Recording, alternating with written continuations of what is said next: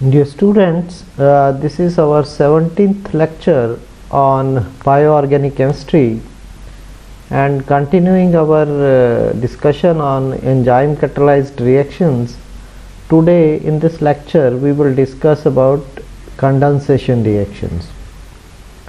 Condensation reactions, they are one of the most common methods for the formation of carbon-carbon bond in organic chemistry as well as bioorganic chemistry.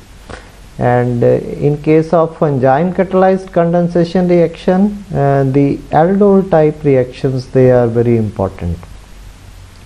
And in these aldol type reactions, what happens is that alpha carbon of an aldehyde or ketone like this type of substrate adds to the carbonyl function of the other aldehyde or ketone to yield beta hydroxyaldehydes or ketones.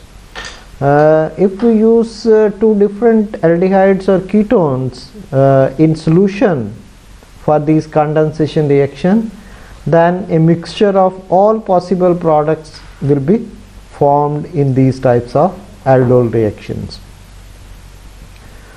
The aldol reaction was invented in way back 1872 by a Russian scientist, where he first observed the formation of aldol 3-hydroxybutanol from the self condensation of acetaldehyde, and he used catalyst like hydrochloric acid or zinc chloride as the catalyst for these types of aldol condensation reactions.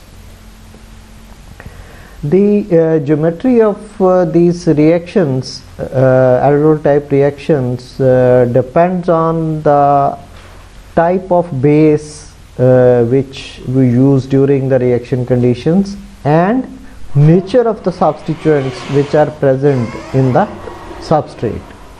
If we use strong base like lithium diisopropylamide LDA, and reaction is performed at low temperature with shorter reaction times, then kinetic product which is formed through kinetic enolate is the main product. Whereas if we use a weak base like hydroxide ions and the reaction conditions are high temperature and longer reaction time, this will favor the formation of thermodynamic enolate. So depending upon the type of enolate formed, we will get the geometry of the product which is formed in these aldol condensation reactions. So for example, if we are having this type of carbonyl compound with a strong base, first we will get a kinetic enolate, and that kinetic enolate can further be transformed into more stable thermodynamic enolate on reaction with another molecule of carbonyl compound. Then background of these reactions is that when two different carbonyl compounds are involved in aldol condensation, this will lead to the formation of diastereomers, and the amount of diastereomer formed will depend on the reaction conditions and nature of the substituent. Reaction conditions means the kind of base which we are using, what is the temperature of the reaction, what is the time of the reaction. So these conditions will determine, in addition to nature of the substituent, that whether we will get a syn compound or anti compound or all types of products they will be formed during these types of condensation reactions. Now under thermodynamic control, Z and E forms of enolates, they are in rapid equilibrium. So for example, if we see this substrate, when this is reacted with the base, under thermodynamic control we will have Z enolate formed as well as E enolate formed, and that Z and E enolate then reacts with another molecule of the carbonyl compound, and the product distribution, whether syn product is formed or anti product is formed in what ratio, that will be determined by the relative stability of the 6-membered chair shaped cyclic transition. So this transition state stability will determine that how much of this will be formed and how much of this will be formed. That is, whether the major product will be a syn product or an anti product, that will be determined by the stability of this 6-membered chair shaped cyclic transition state. And transition state that leads to syn product, this one here, you can see that R1 is in the less stable axial position, whereas in case of anti product formation, both R and R1, they are in more stable equatorial position. So this is the difference between the two.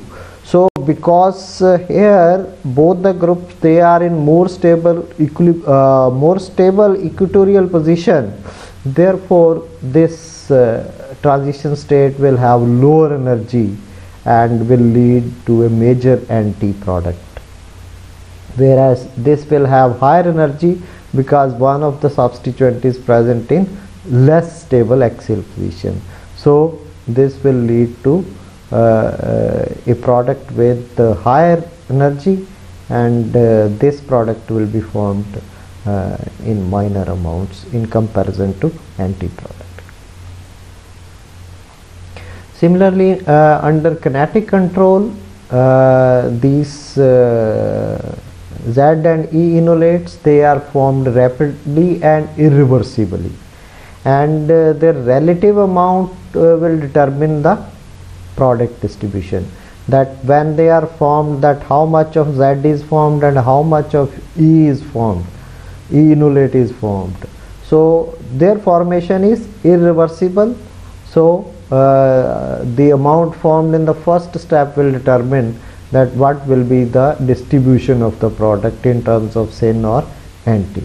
So for example, if we take the case of 2,2-dimethyl pentane 3-one, the Z enolate is normally will give us syn diastereomer as the major product of the order of 98% yield of syn product is formed when we use this strong base, lithium diisopropylamide, as the strong base at minus 70 degree low temperature. When this is used, we will get 98% of syn product, whereas when we are using 2-methyl pentane 3-one instead of 2,2-dimethyl pentane, only difference is here we are having 3-methyl groups, here we are having 2-methyl group, rest of the conditions are same.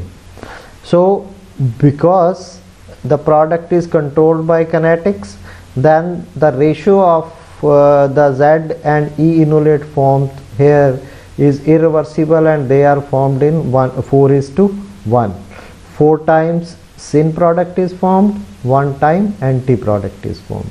So this is how under kinetic control the formation of the product is determined by the amount of Z or E enolates which are formed during the reaction.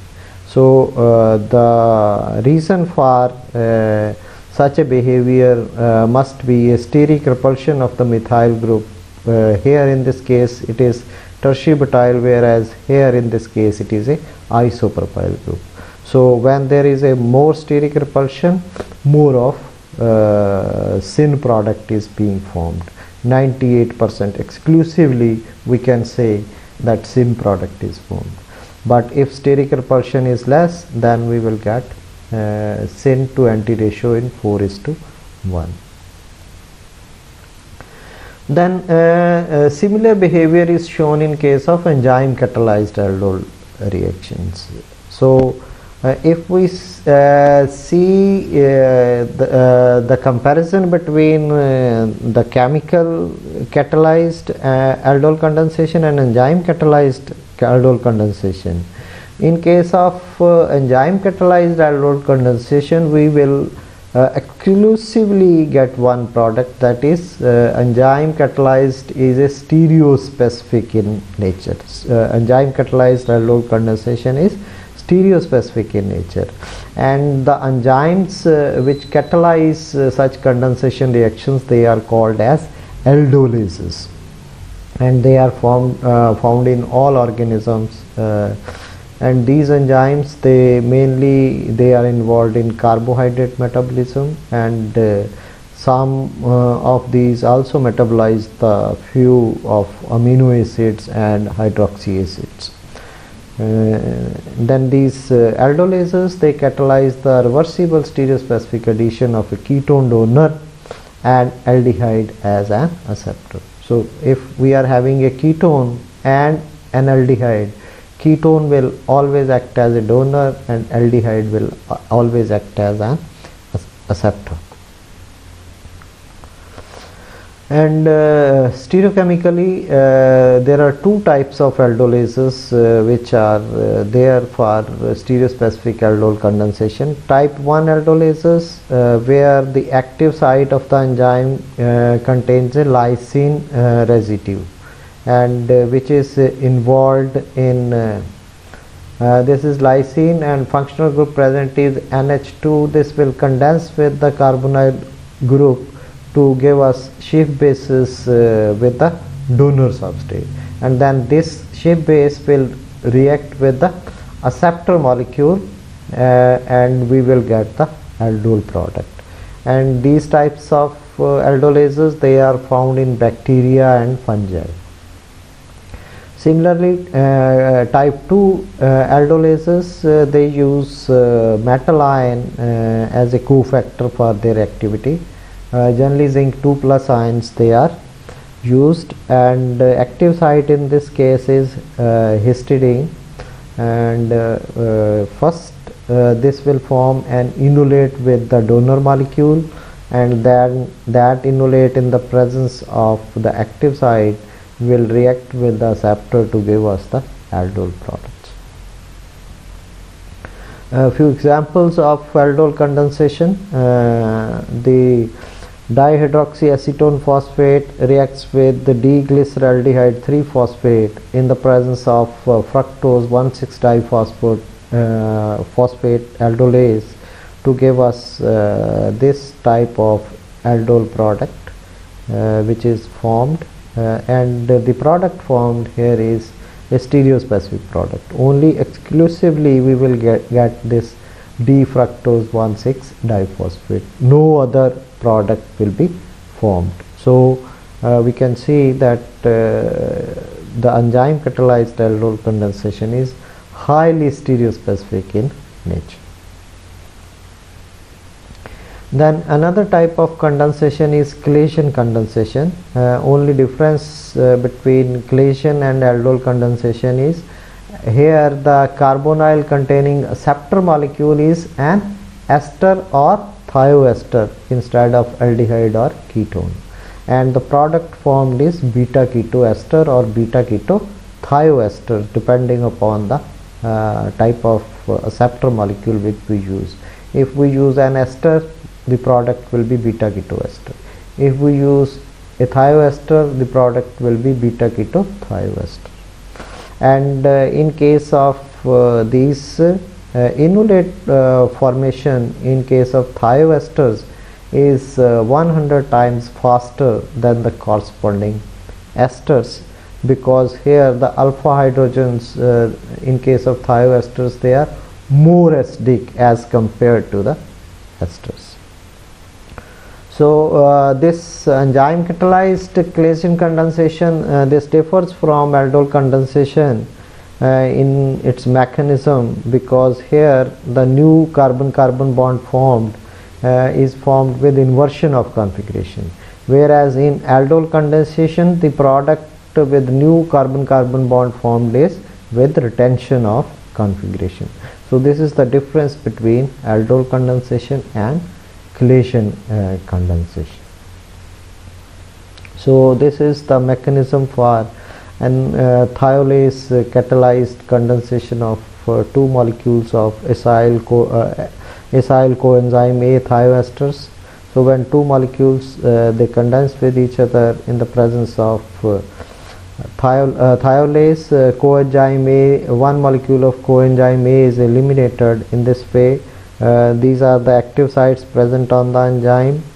One active site is acting as a base. This will abstract protein on the proton on the other active site, and this will attack the electrophilic carbon of the carbonyl of one molecule of acyl coenzyme thioester with the elimination of one molecule of coenzyme A.